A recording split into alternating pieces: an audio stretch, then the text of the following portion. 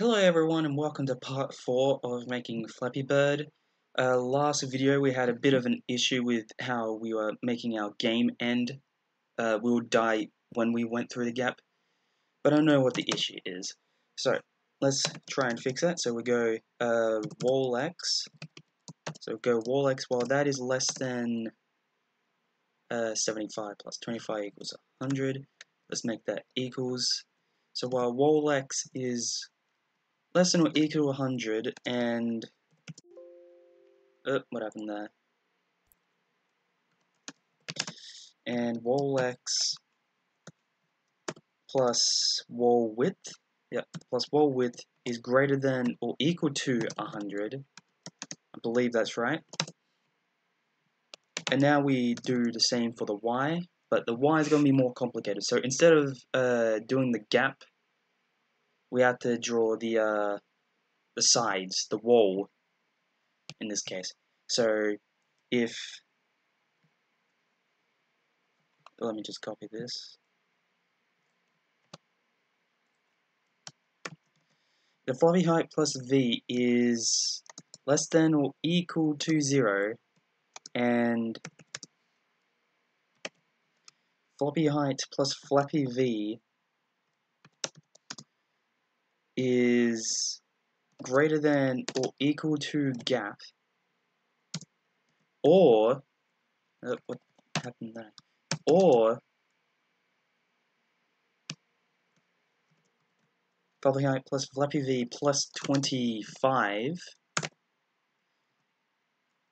is less than or equal to the gap plus 100, and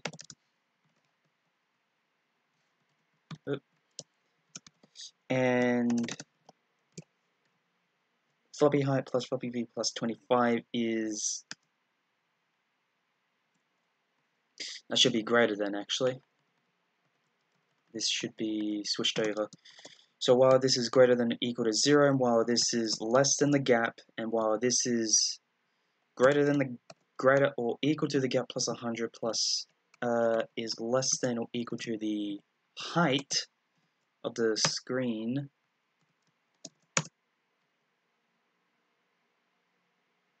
then game over equals true. And now if we try to run it, we should die if we hit a wall.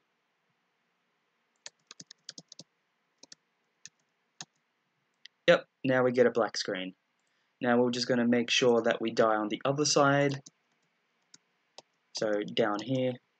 Yep, and one more time I just want to die inside the gap by touching it.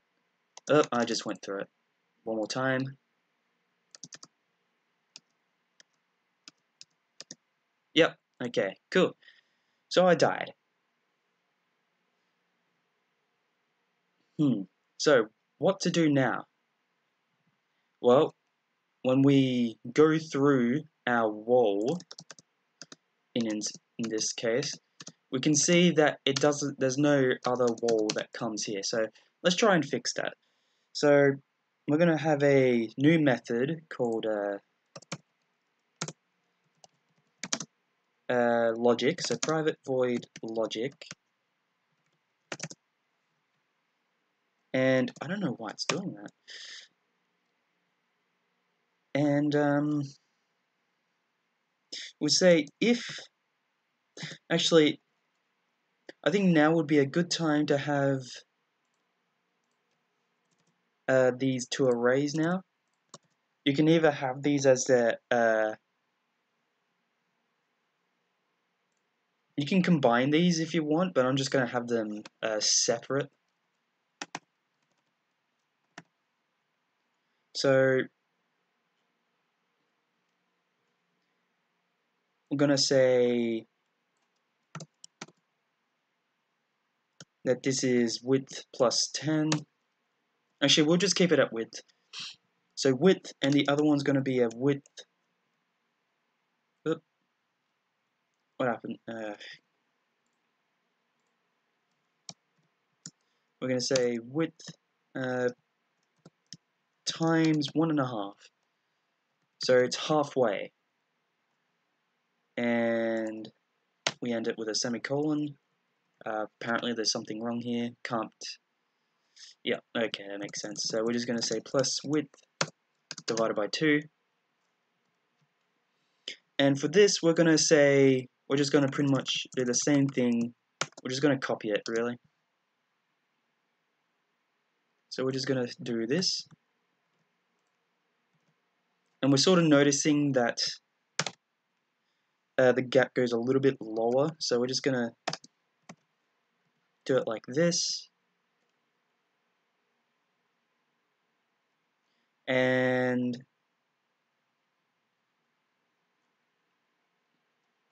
now we just got to add a for loop here. That should not be an issue. So we'll say... Actually, let's add this here to logic.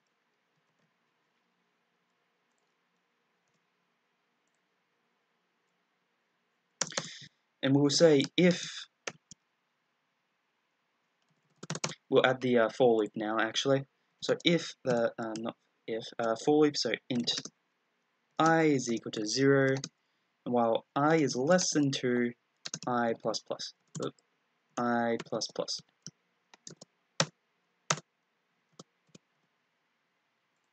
So let's go ahead and do that.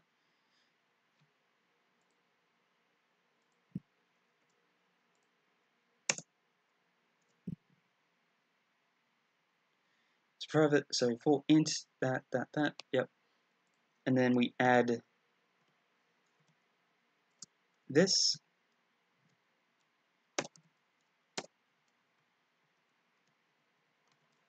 Same thing with this. Maybe not. What is it? Gap X. Let's just call it gap.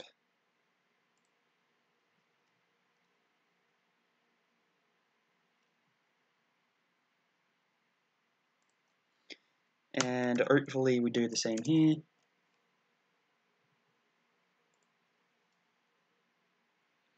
Now we got to add all of these for loops in here. So int I is equal to 0, while I is less than 2, I plus plus.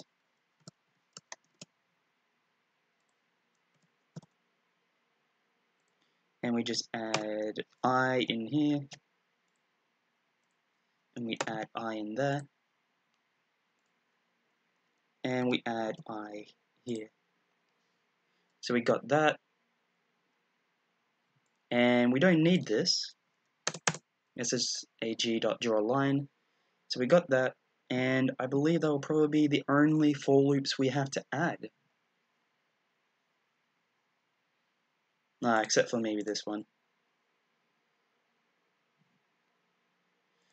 So we'll go 0 and wall x of 1 minus equals wall x velocity.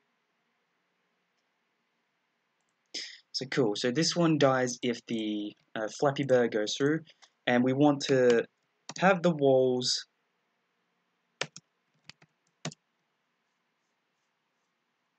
so we're going to say if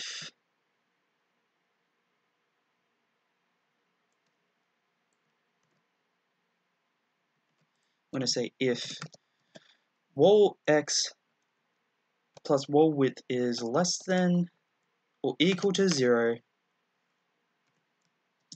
I'm going to say if I is equal to 0,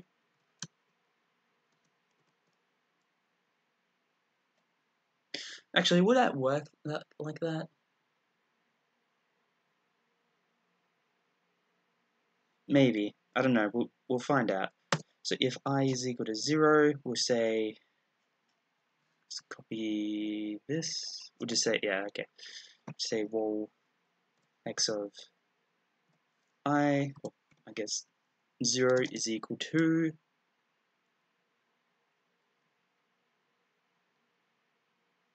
I'm just having a brain fart there. Is equal to width.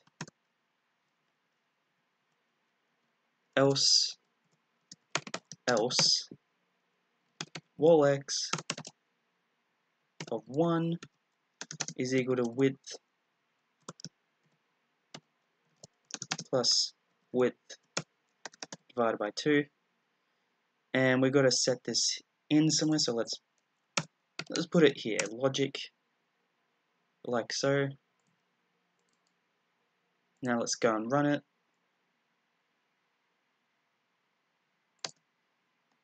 So now if we survive, as we can see, there is now a bit of a gap here, and oh my god, what just happened? Okay,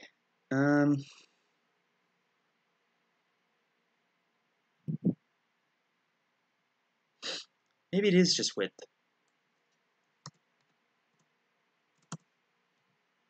I'm just gonna keep it like that and see what happens.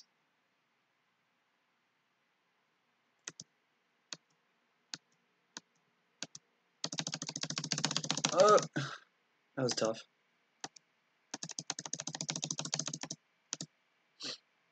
Huh. I didn't think that would work like that. I sort of thought about it. I didn't think it would work like that. That's interesting. Anyway.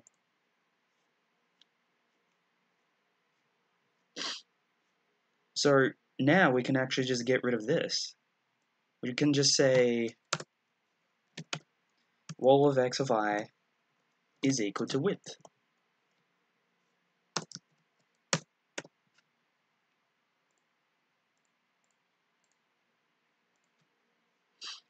So now if we go through, the same thing should happen, but now the code will be a little less messy. Yep, that looks pretty good to me.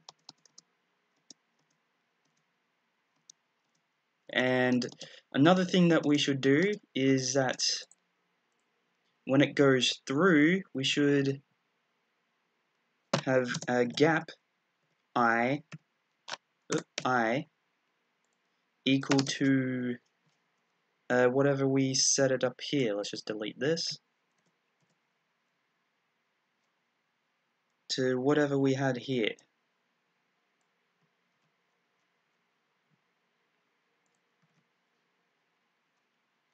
Add a semicolon. And when we go and run this, now that after it's still a little bit too low.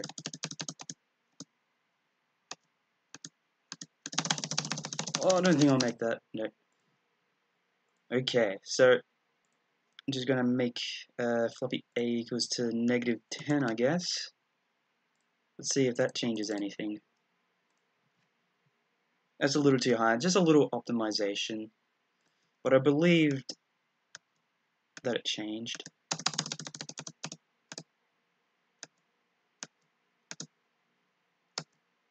Yeah, I like this. It makes it more difficult. Maybe that's a little too much though. So, how are we doing for time? We're doing alright. So, I think that would do it for this video. For part 5, we're just going to finalize everything. So, like, the bird can't go, like, under